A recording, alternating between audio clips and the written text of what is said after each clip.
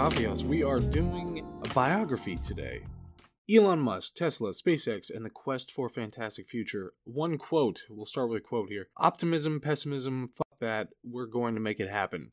This was a recent quote from the man himself, and I think it encapsulates kind of what he's about. Elon Musk is, of course, the richest man in the world, and in 2021, or for 2021, he will pay the most in taxes of any human being in history. His company Tesla just absolutely obliterated car deliveries as of a few days ago, and his primary mission in life is to make humans an interplanetary species. The guy is driven. So as always, we will go through the contents, and then we'll talk about an analysis, which discusses kind of the value of the book itself, and then we'll go into some big picture stuff to tie it all together. And as I mentioned before, I think in my last episode, there's a new book that will be coming out within the next couple of weeks, and I hope you will take a look at that. But otherwise, let's get into the content. 5 boys. He's got 5 boys. The rigid part of his schedule, he makes sure to spend 2 days at SpaceX and 2 days at Tesla in a week, as of the writing of this book anyway. And he suggests that girls need 5 to 10 hours a week, so that's something that you have to work in. Give them 5 to 10 hours a week, whether it's a girlfriend or a wife. From other sources, I gleaned that Elon Musk will work 80 to 100 hours a week. And remember, he doesn't just have the Tesla and the SpaceX. He's got the Boring Company and Neuralink as well. And apparently, I just learned, he allegedly has an asteroid mining company. And he had talked about this before, as an interest is to mine asteroids for trillions of dollars worth of minerals. It made me think of the Spanish explorers bringing back piles and piles of gold and what that did to Spain, but we shall see how it affects the American markets. So some of his background: he was born in South Africa. He is an African American. His grandfather was apparently into flying and went on many adventures in this vein, and it made an impression on the young Elon. And when Elon was a kid, he would go into these dreamlike states where he had an uncanny ability to be able to visualize problems, so he could look at something in his mind and be able to see all the parts of it and how to fix the problems that were attendant to it. When they were kids, the boys went to live with their father, Elon Musk, at one point, and something bad apparently happened there, which has yet to be fully divulged, but it involved, apparently, psychological torture. He said his father was completely nuts. He would lecture at them for hours and make their lives miserable, and if there was anything good, he would make sure to make it unhappy. So there could have been a lot of, psychological alchemy that was going on there, and obviously if it's Elon's father, something of that is likely in Elon himself that is part of what made him what he is. At 10 years old, he saw his first computer, and throughout his childhood, he was severely bullied. That's something that he's talked about in interviews on a regular occasion. Then we get his companies. When he starts starting companies, he goes to Canada. He wants to move to the United States. He goes there via Canada. And eventually he starts with his companies. Zip2 was an early company that he created. It was supposed to connect businesses to the internet, being ahead on that curve. His brother Kimball Musk sold. Every picture of Kimball I've seen, he's worn a cowboy hat. But Kimball Musk did the selling for the company, and Elon coded, and this is the time in his life where he famously slept in the office, which he talked about in interviews. Then we get X.com, which would eventually merge with Confinity, and would become PayPal in March of 2000. And this is where he first had to deal with some of the corporate bureaucracy that comes with big internet-type companies. So there's a coup launched against him, and they replaced Musk with Peter Thiel, but Musk bought more shares of the company, and eventually it sold to eBay. PayPal sold to eBay for $1.5 billion. When Zip2 was sold, he made a little bit of money he got to live off of, but when PayPal was sold, that's when he really had money to be able to try to do something. So around this time, he went to Russia to buy a rocket, and apparently they didn't take him very seriously, and he founded SpaceX around June of 2002. One of the big developments that would impact his companies around this time was the realization that lithium-ion batteries were far superior to lead-acid batteries. So we would do these visualizations on spreadsheets of the things he would later build. And then we get early Tesla. They decided right away that SUVs and delivery trucks were unlikely based on the way the batteries would function, and that a high-end sports car would be a better option. So that's the earliest Teslas, high-end sports cars. We're still waiting on the Roadster, but that's coming down the pipe. That thing is beautiful. Insanely fast. Prius had started to take off around this time. I remember the Prius days.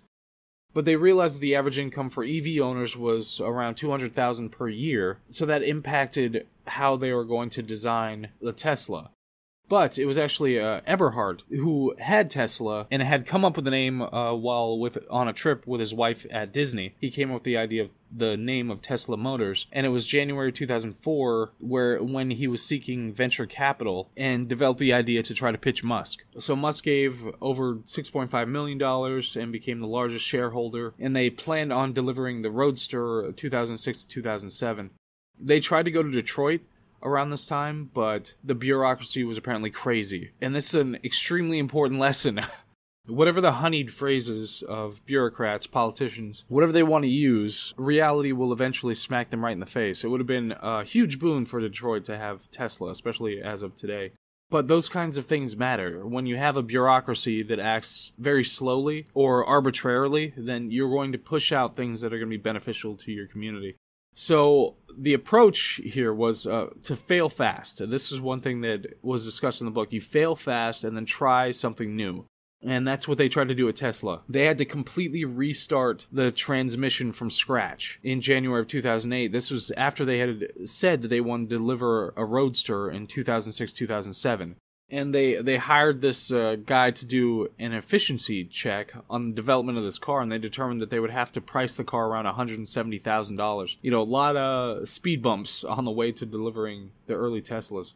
And as a result of this, I believe, when they did this efficiency check, they demoted Eberhard for mismanagement, and then they kind of instituted new methods for designing and producing these cars. Part of that method was how Musk was, and this was an important part of the book. Like, there was this one instance where this employee skipped a day of work to go to the birth of their child. You know, obviously a significant milestone in anybody's life, but he received a hostile email from Musk as a result of that. And if you were in a meeting and you said the standard way of doing something, then you'd get kicked out of the meeting. This chapter was titled Pain, Suffering, and Survival, and it has a lot of the headaches swirling his personal life and his companies at the time. He did get to meet Robert Downey Jr., though, around this period, and I remember I just rewatched the first Iron Man movie, and they had, was it in the first? It was one of the Iron Man movies. They had a cameo from Elon Musk, but the Robert Downey Jr. met Elon Musk and based a lot of the character of Tony Stark on who Elon Musk was. And a Tesla Roadster was actually placed in one of the Iron Man movies. But he's becoming more of a public figure at this time. And that doesn't just have the positives of getting to meet Robert Downey Jr. It has some of the drawbacks, such as his wife at the time, Justine Musk, started blogging about celebrities and Musk. The concern about the companies, there was a second rocket failure at SpaceX, and almost nothing had been accomplished at Tesla yet. They had triplets, and Justine had postpartum depression after the triplets. And they would have these spats, such as Justine got annoyed that she was just seen as Musk's wife. She wanted to be recognized in her own right. And she demanded that she be introduced to people as a published novelist. So, in response to this, Elon Musk introduced her by saying, "Justine wants me to tell you she has published novels." So, this wasn't healthy either way. This wasn't a good way for either one of them to be behaving in this marriage. But the companies and Musk were running out of money. In June 2008, Musk filed for divorce, and Justine wrote blogs about it. He met Tallulah Riley in England. She was an actress. She was in Pride and Prejudice, I think. She was 22 at the time. And meanwhile, at the company, SpaceX was having a number of issues. There's one issue where they were just transporting one of the rockets, and when the plane that was holding the rocket descended, the rocket crushed like a water bottle because of the change in pressure. But it took 4.5 more years than predicted to be able to get a functional rocket. So the money problems continued. They were spending $4 million per month at Tesla. He ended up having to borrow money from friends in late 2008. It'd be great to have friends like that. You could borrow that kind of money to keep Tesla running. They got to work on this NASA award for a contract for the ISS resupply that was vital. In December of 2008, they were almost bankrupt at SpaceX. But apparently Musk gets hyper-rational under pressure. And more of his method when he's running these companies is that he interviews almost every single employee at SpaceX. And he would present them with a riddle. The riddle is, where in the world can you walk 1 mile north, 1 mile east, then 1 mile south, and end up where you started? And just to give you the answer, the North Pole. So if ever you're interviewing for Tesla, now you can answer that riddle. I'm sure he's changed it now because now it's all over the internet.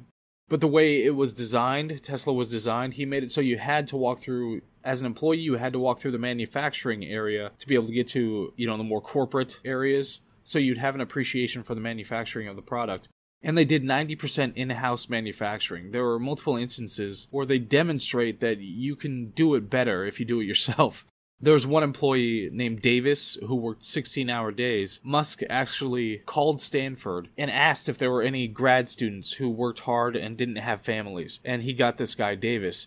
And there was this instance where they needed an actuator for the Falcon 1, and Davis got a quote of $120,000 from a third party, and Musk said, no, you have $5,000. It's no more complex than a garage door opener, figure it out, and he did. So that was a big part of the culture at Tesla. But just to keep in mind, this is what Musk's ultimate goal is. He was all about Mars. He talked about how it would take like 1,000 years to terraform it, and you'd have to be able to use the elements that are on Mars, and that would be a very important part of it. His wife actually said that Musk wanted to be the first life on Mars, but there was some dispute about that. He said that he wanted to wait until it was established and then he'd go there. But regardless, that's the ultimate goal of all of this stuff, is to get to Mars. Some of his other projects that were going on at the time, there was the Hyperloop in Los Angeles that was supposed to go from LA to San Francisco. It was supposed to go 800 miles per hour and be solar powered, and you're supposed to be able to take your car down in there and just be able to shoot that straight across.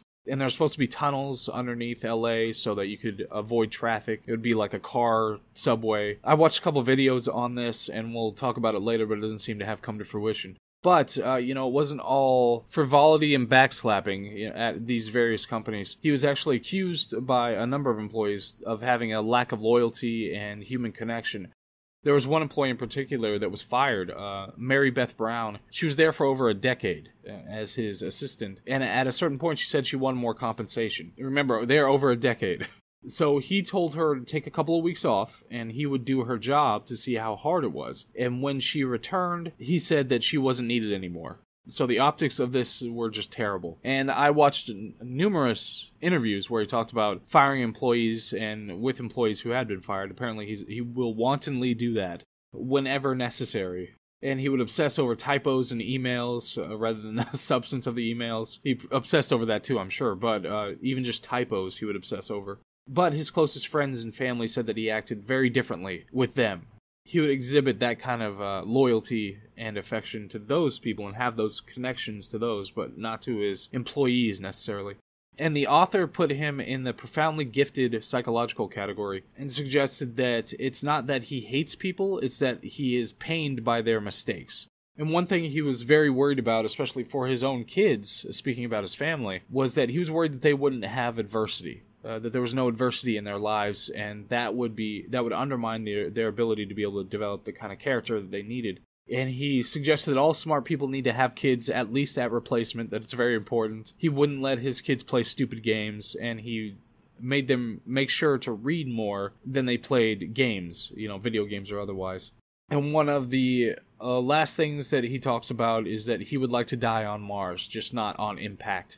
That's much of what the book has to talk about. There's obviously much, much more than that. I just tried to pick out a number of things that stuck out to me, and we will move into the analysis at this point. And I apologize, I got something. I don't know what is going on with me, but it is making it very hard to speak clearly about anything, but I don't want to miss a week for the entirety of 2022. I want to make sure to get these things out. So, of course, first week has to be like this. But the analysis. We don't really have biographies to compare it to determine how much was included, how much was missed. This is the only authorized biography as far as I'm aware. This one was authorized, and this is the only one that was authorized. I want to read it again. I'm going to go through it again to see what else I can pull out of it. I did thoroughly enjoy it. I just enjoyed learning about Elon Musk in general. I thought it was written reasonably well. It has details about his life. It really kind of goes into who he is. It does seem like it may have pulled some punches, but it's by no means just being fawning or anything like that. And it seems like on the face of it, it's a story that shows, the early struggle to grand success. Of course, he's the richest man in the world now, so that's got to be the story. But You know, I don't know if this needs an update or what later biographies are going to talk about. The Boring Company that was supposed to be making the Hyperloop hasn't succeeded. As far as I know, it's actually doing very poorly. It has done very little, has accomplished very little when it comes to what it was trying to accomplish. Neuralink has yet to do anything of note as far as I know. There was some video related to, I think there was a monkey that was playing Pong via Neuralink or something like that, but I'm not sure how much they're actually accomplishing over there. And, you know, as of a couple of months ago when I looked into it, SpaceX was on the verge of bankruptcy. There were some real serious issues related to SpaceX and funding of SpaceX and what they're going to be able to do going forward. Tesla's doing great, so at least there's that. As of very recently, Tesla is doing fantastic. They had some kind of a recall that caused an issue, and the big man of the 2008 collapse, who made billions of dollars off of that collapse by shorting, what's his name, Michael Burry? Is that what it is?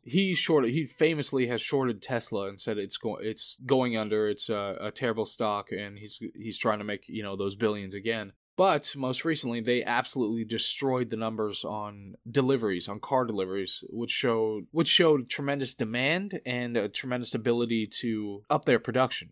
But the other companies are struggling, so we'll see how it all shakes out. So you have to question, is this truly the great man archetype? As a book, as a story of Elon Musk, is it truly that? Or is it somebody who pushes everything and lives on the edge and, you know, had a lot of space before in the numbers because there's just so much money involved, but as you scale it up, does he really accomplish much in the long run? Is he really a great man, a great driver of advancement?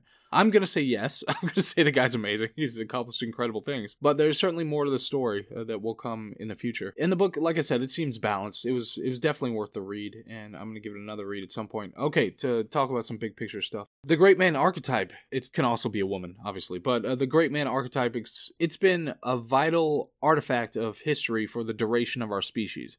Whether it's mostly or partially fiction, that it's great men who drive forward history, or not, you know, whether they are absolutely necessary. We read Taleb, who dropped a couple notches for me because he was, like, advocating medical tyranny online, but what are you gonna do? But he discussed how little we know, you know, as humans, how many limitations we have cognitively, and how important luck is. There was another one who talked about that too, how important luck is when determining how things come about. So when it comes to the great man theory of history, you must wonder how much is luck, how much is circumstance, and how much is inevitable. So do great men drive history, or do they merely become the repository of the fruits of history? Something like the electric car revolution is something that seems like it would have occurred anyway, but Musk was there to push it faster along than it would have otherwise happened. So to further explore this question, we will be reading the seminal biography of another great man, Steve Jobs, coming next week. Of course, we probably would have wanted to do these in reverse order, but, you know, there you go.